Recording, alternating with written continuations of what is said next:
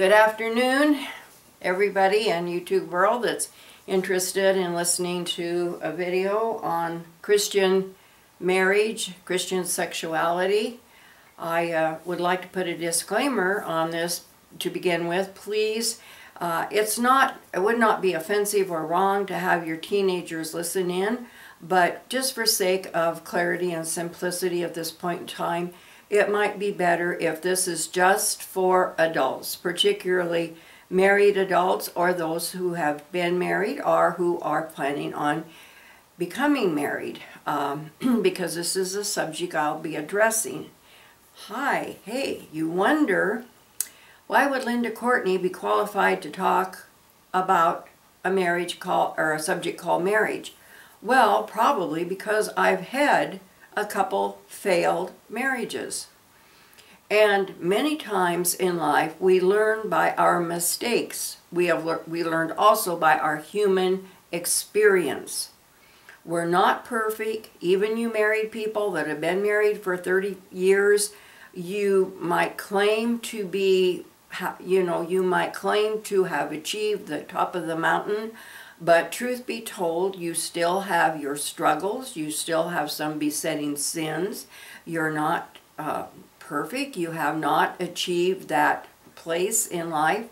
So we all learn as we go. And I would like to do this video in honor of the people that need to hear this message. Marriage, as you know, is a covenant. And when we enter into a covenant, it behooves us to get to know the parties involved. We already believe we know ourselves. At least we hope we know ourselves fairly well. But again, really, in many cases, we don't. And I'll explain that in just a minute. It also is good that we have taken time to get to know the person we plan to marry. In my case, the father of my 4 children and myself, we dated for, I believe it was 9 months, which is a considerable period of time. But he hid something from me very well that was fully exposed on our wedding night. And it affected our entire marriage of 14 years. I am not going to get graphic at this point in time, but later on, either in this video or in another, I will tell you, because you need to know. This is a very, unfortunately, common practice even in marriages today, and it can destroy them completely. The similar situation in my other try at marriage, but a different scenario. Something that was hidden called adultery. I had no idea until several months, actually that took months, and I discovered a letter that was written to my husband by his lover. Nevertheless, I tried to make the marriage work, and I stuck it out for 6 years. I didn't walk out the first day I knew something was going on. Biblically speaking, I had every right to leave both of these marriages because neither one involved a man that was truly faithful to me.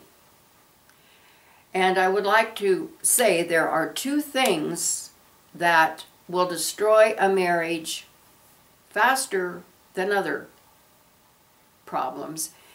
The first one is sex. The second one is money.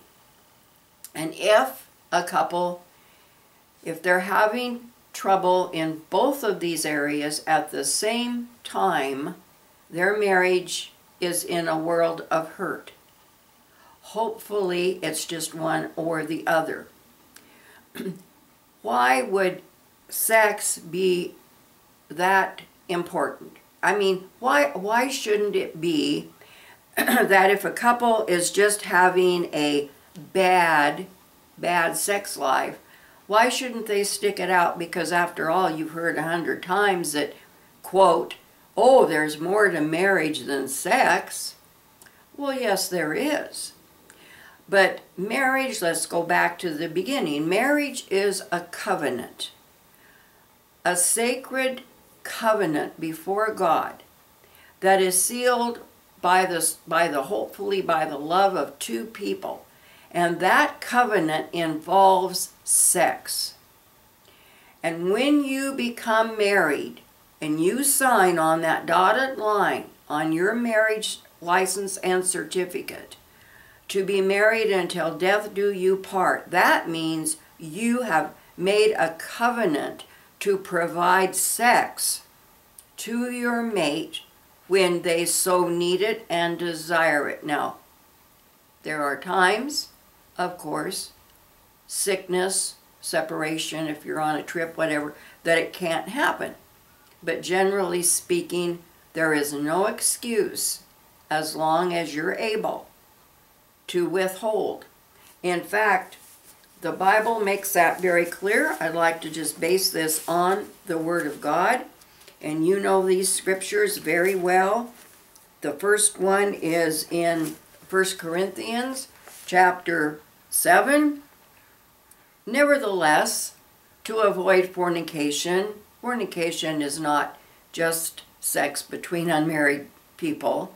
Fornication involves a lot more, and I'll make a video on that word one of these days. But nevertheless, to avoid fornication, let every man have his own wife, and let every woman have her own husband. Let the husband render unto the wife due benevolence, sexual favors, in other words, and likewise also the wife unto the husband. The wife has not power over her own body, but the husband. And likewise also the husband has not power over his body, but the wife. Defraud. Now get that word in your mind, defraud. Defraud ye not one the other, except it be with consent for a time, and that you may give yourselves to fasting and prayer, and come together again, that Satan tempt you not for your inconsistency. It says in the Word of God, defraud not one another, except it be for consent, with consent for a time. I looked that word up in the Strong's, the word defraud. It means to despoil, and it means to keep back by fraud. So there you go. Marriage is a covenant. In that covenant, you have agreed to provide sex for your mate, unless there are extenuating circumstances. When you defraud your mate without a good reason, or if there's consent, that's another story that we just read. But other than that, if you defraud your mate, you have actually broken your covenant of marriage. You have kept back by fraud. And that's the Bible speaking. Now there's another scripture that alludes to sex in Hebrews chapter 13, verse 4. You're familiar with this one. Marriage is honorable in all, and the bed undefiled. But whoremongers and adulterers God will judge. Now I want you to get that first part. This applies to married people. Marriage is honorable in all, and the bed undefiled. If there were something that God did not want a married couple to do in the marriage bed, He had a perfect place right here to include that. To say, but thus saith the Lord, you know, this is bad and that is bad and this is sinful and that is sinful. But there is no mention. Marriage is honorable and all, and the bed is undefiled. You know, years and years and years ago, I was in a big building, and they had several venues of things going on, and behind these big open doors, there was a Seventh-day Adventist meeting, and I happened to be walking by with my husband at the time, and they had a microphone on, and it was very loud, and I overheard the minister talking to the people. I assume it was a minister, and I went like, wait just a minute, and I said to my husband, I said, stop, I want to hear what they're saying. So we stood back kind of on the side of the door where nobody could see us, and the speaker was telling the people at this conference, I would assume it was, all the things that were wrong and sinful pertaining to the marriage bed. And he was going on and on about how God would frown on this, and this is a sin, and this shouldn't be done, and that. And I'm listening to this, and I'm going like, wow, you have left nothing there for them to do. And also, I had read a book it was on marriage. It wasn't just on sex, but there was a section on sex. And in that section, the minister, and it was written by an ordained minister of many, many years, he was an older man, he said that according to the plan of God, there is only one way in marriage to have sex, and that's the missionary position. You know what that is. And I was in that organization when I read the book. And I'm thinking, wow, that really narrows it down. And that's pretty much what the Seventh-day Adventist group was also hearing from their teacher. So to me, it really threw a bit of a wet blanket because, you know, when God said the marriage bed is honorable in all, and the bed undefiled, that leaves room for enjoyment, for having fun, for learning what is pleasurable to your mate. And people don't defraud your mate. Sex, if not properly understood and provided to your mate in the proper way, in time, will damage and even ruin and destroy your marriage.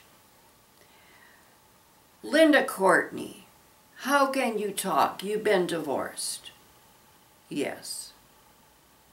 May I share a story with you? I don't do this to soil the memory of my first husband.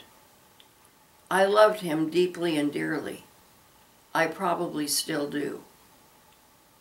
He is the father to our 4 wonderful great children. I mean, we have great kids. But let me just share with you a little story about what was hidden from me until after I said I do. We stood in the Catholic Church. I was a little Catholic girl on my 18th birthday.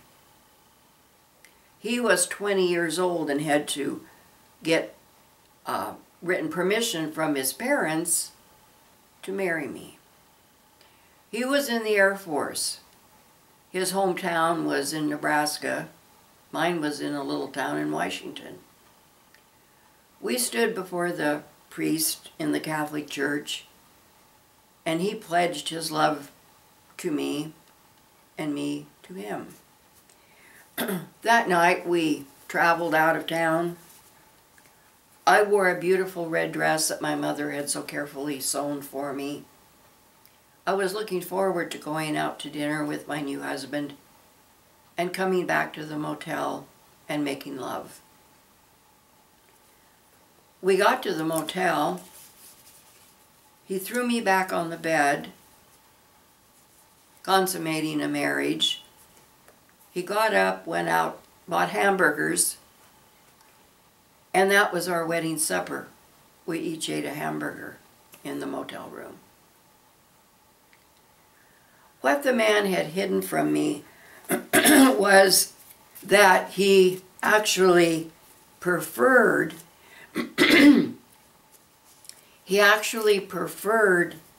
to take care of himself in that way. I don't want to be graphic.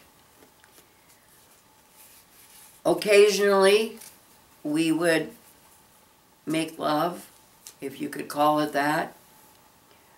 But the majority of the time, he would deny me. He would just plain tell me he wasn't in the mood or wasn't interested, didn't want to. And then he'd go someplace and satisfy himself. And as I said, my other husband had a lover on the side. So I think I am not disqualified from talking to you about this subject. You know, there's the other issue is money. If you don't see eye to eye with money, that can be a big stumbling block. That's why, again, it's important to get to know the person before you say I do. Try very hard to make sure there's nothing hidden, because eventually it will show up. And if you don't see eye to eye on money or on anything else in marriage, communication is the very, very most important thing. If you don't know how to talk to each other and with each other, you cannot have a good marriage. To a woman, she needs security. To a man, he needs his ego built up. It's up to the woman to see to it that she applauds her husband, is proud of him, gives him some praise, emotional support. Honey, that's a good job. I appreciate what you're doing to earn, you know, a living to bring in what we need here as a couple or as a family. You know, you do really good. And then the woman needs security. She needs the man to make her feel safe and loved and wanted and cared for and honored. Well, men and women both need to be honored. You know, the old-fashioned marriage vows are still the best. Except for, how about that part about women to obey your husbands? Well, somebody has to have the final say. And I think that it should be the man, unless he's made a decision that could cause harm. And then the woman has a right to preempt that if it's a damaging decision. But if it's not damaging or hurtful, then the man should make the final decision. I basically am quite old-fashioned in that way, and that's my advice on that. I'd like to get back really quick to something in the Bible on the intimate part of marriage. To people that say, oh, all these extra things in the marriage bed, they're sinful and they're wrong. I mean, I have some people that believe that French kissing or deep kissing is a sin. Well, I like to just quote this from the Word of God in the Song of Solomon, which a lot of people won't even read because they think it's a dirty book. Shame on them. It's the Word of God. Chapter 4, verse 5, 9, 10 and 11. Your two breasts are like two young roes that are twins which feed among the lilies. Until the day break and the shadows flee away, I will get me to the mountain of myrrh and to the hill of frankincense. Thou art all fair, my love. There is no spot in thee. Thou art all fair, my love. There is no spot in thee. He's telling his beloved, his wife, there's nothing in you I see any imperfection in, any spot in. You're altogether fair. The marriage bed is undefiled and honorable in all. Goes on to say, how fair is your love, my sister, my spouse. How much better is your love than wine, and the smell of thine ointments than all spices. Thy lips, O my spouse, drop as the honeycomb. Honey and milk are under your tongue. Now, how would he know that? Because he's French deep kissing her. That's how. It goes on in the next chapter, chapter 5, in verse 16. She responds to him. His mouth, not lips, but mouth. His mouth is most sweet, yea, he is altogether lovely.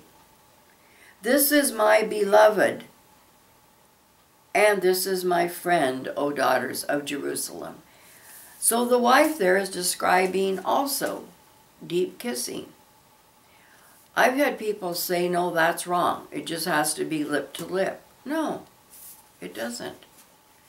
The Word of God explains quite well God's desire for a married couple. I'd like to add one point here. In another video, I intend to get more, a little bit more detailed on this subject that pertains to people of all ages, even teenagers. But I'd like to say this, that when you're married and you have your spouse with you, there is no excuse for going off by yourself and taking care of your sexual needs. You know what I mean. You have made a covenant before God to give this pleasure to your married, beloved person, the one you're married to. That's your promise and your covenant. And if you break it, you're spoiling them, you're defrauding them, and you're hurting your marriage. The human anatomy was designed by our Creator. And when you think about it, Jesus Christ himself designed our human anatomy. In my next video, I plan to tell you a little bit about the female anatomy. There's something that all females have, and few females really know about it or know what the function is. I'm not an expert. I don't have a degree. I'm not a psychologist, a psychiatrist. I'm not a doctor of sexuality. But I've lived a long time. I've learned a lot. I've been through a lot. I've read a lot. And I want to share a lot. Because there's just a lot to learn. And the more we know, the better it will be for us. Because ignorance is not bliss. To be ignorant is just plain stupid. There's so much we have yet to learn that can make our lives and our marriages so much better. Well, I'm going to end this one for now. Bottom line, I'll leave you with this thought again. Communication, communication, communication. Talk, talk, talk with your mate. If for any reason you're considering separation or divorce, unless you've really hit rock bottom, try communicating again. Try it. Remember, the man needs his ego built up, the woman needs security built up.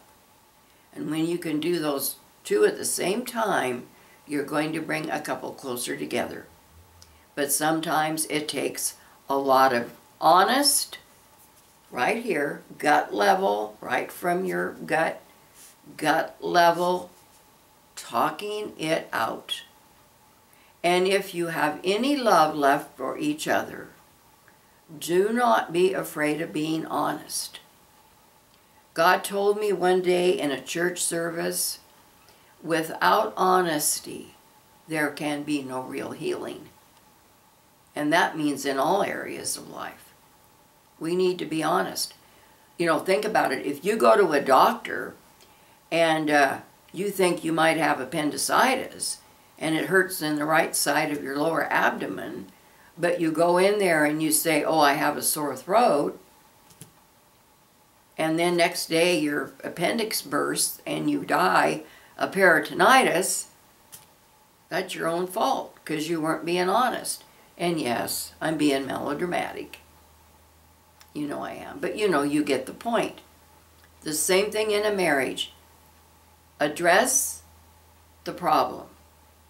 Be honest about what's going on.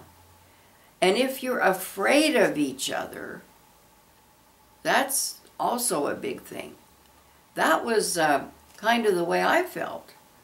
I was so intimidated and afraid of bringing the subjects up that the poison in the marriage and the actions that were going on in my marriage just continued to rot it until there was nothing left. So I don't know what to tell you if you're afraid of your mate. That's a big strike against you. But still, at least try communication.